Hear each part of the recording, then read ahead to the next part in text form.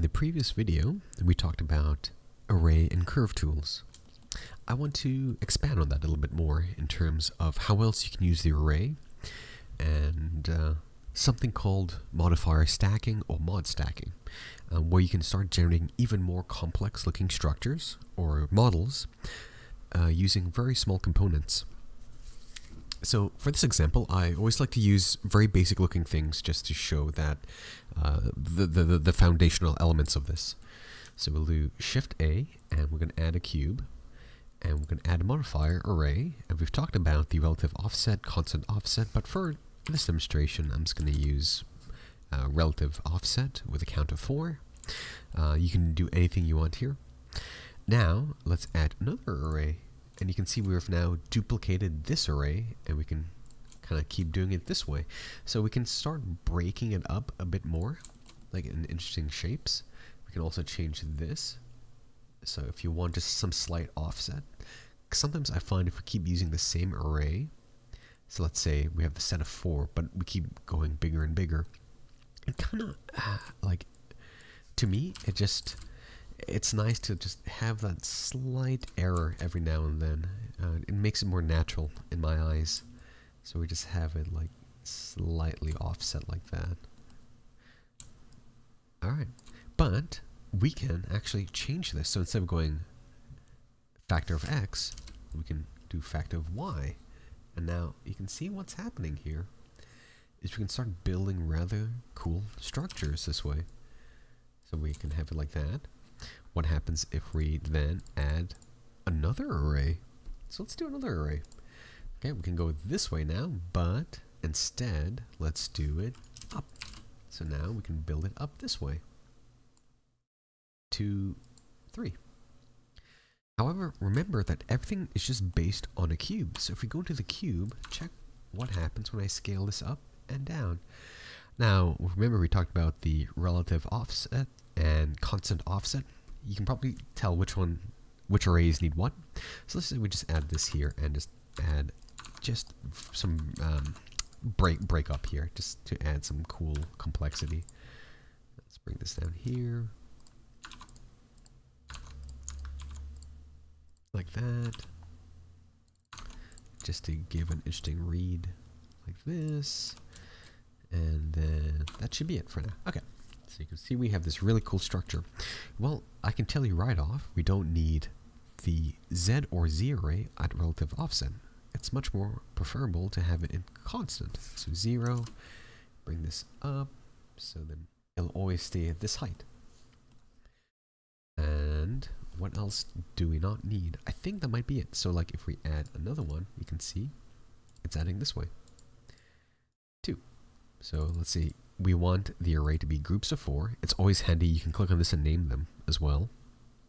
And so this one, I believe, is to the side, which is the y-axis. Y-axis. This is x-axis, and this is z-axis. So we can clump those like that. We can add another array, and this is why I talk about having these like nice breakups every now and then. So 2, 3, you can see here we've added another cool looking thing like that, and now we're building a rather complex looking structure. So we've added 3, 3, 3, 3. Everything here looks kind of cool. Let's just do a whole array, and if we go here, let's see what happens if we add like a crossbeam. Oh, well, you can see here now that we need the y-axis to be at a constant offset. But notice that this thing is acting a little odd. It's facing this way. The reason for that is we're arraying it. What happens if we wanted it flipped around and hitting this area? Well, we can completely remove the y-axis and have a mirror modifier instead. The reason why I wanted to walk you through this, there might be some cases where you do like it having it face this way. And then, yeah, we can use the y modifier mirror. But let me just hide this for now, because I could show you some use cases for this.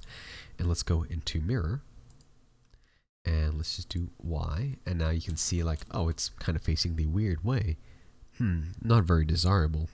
However, you can see there's something called mirror object.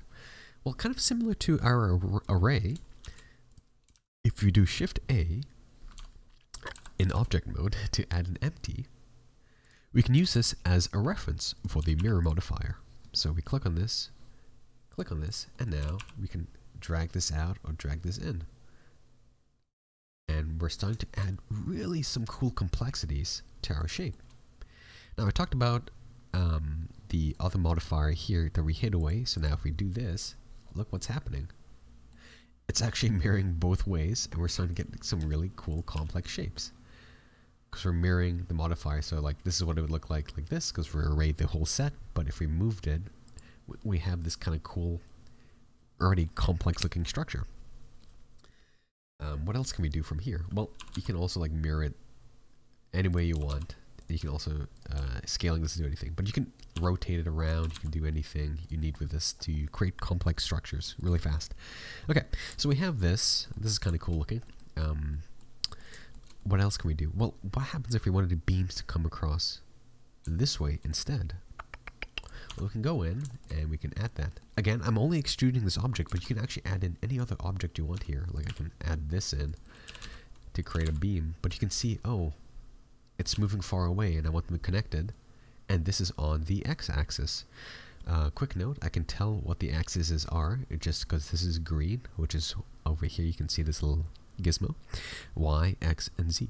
So it's very, very handy to reference this and look at the line here. So, okay. And also good to label stuff. So relative offset was 2. Let's get rid of that. Constant offset, let's say 2. That doesn't look as good as I want it to. So let's say maybe the distances will be 8. Yes, 8. Just random, arbitrary. Okay. So we'll bring this down here. And let's just, sure. And then we'll inset this and extrude this outside and connected. I kind of just want to mirror this actually, or just duplicate it. Oh, and there we go, like that. And then we can do this. Oh. This, and just again breaking up shapes. I just want to show like how simple some of these models can get, and just break it up like that. Now look at the structure we've actually started building. We can go back into our structure over here, and let's just break this up a bit more, maybe like that, and let's click on these and move it forward. Now we create like little walkways up. Look how complex this looks already, and all it is just our model. Let me just duplicate this, and oh, separate, selection. Move this out, and let's just delete all the modifiers. And so this is what our piece actually just looks like. It's just this quarter piece. This is all the modeling we've done, and just from this structure we've generated this rather cool, almost brutalist look, cheese grater brutalist look. From here we can start adding different modifiers, and I can start like riffing a bit in terms of like how this should look, but hopefully this is starting to open up your eyes and creativity in terms of like how complex you can get with just simple modifiers. So we have this structure here. If I just add a light, oh, no, I keep putting spotlight, sunlight, and let's turn this on. You can see get some rather cool compositions already just using this. Now there are other modifiers you can add that'll make the lighting way faster, more beautiful, but if you're just kind of like concepting really fast, you can have something like this. Just to show you too, I personally like using Workbench. I'm just going to do this really fast here. Shadow, and this is almost like a SketchUp look. So look at that. We have this really cool look that we can start using. And your concept art, like here, you can put someone to scale here, and put them over here. Random person scale. You can, and also like scale is important because like if I had let's say this here is a person, like this doesn't look as big, but look what happens as soon as you start shrinking them. This whole structure becomes monolithic in size. We keep shrinking, shrinking, shrinking. Now this is gargantuan. It's massive. Anyway, yeah, hopefully that's helpful.